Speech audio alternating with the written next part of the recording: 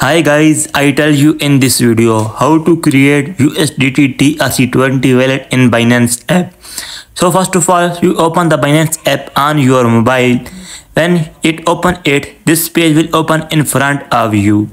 You see many options in the below. You click on last wallets option. When you click on it, this page will open in front of you.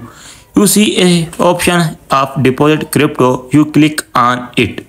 As soon as you click on it, this page will open in front of you. You see many cryptocurrency and coin in the below. You saw a search box at the top of the page. You click on it and search USDT. When you search USDT, the USDT wallet will appear in front of you. You click on it. When you click on it, this page will open in front of you. It says choose the network type anyone.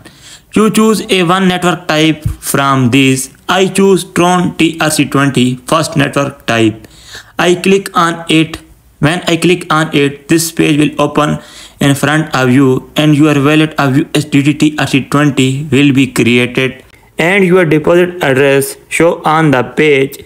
You copy the address, click on the copy button and share with friends.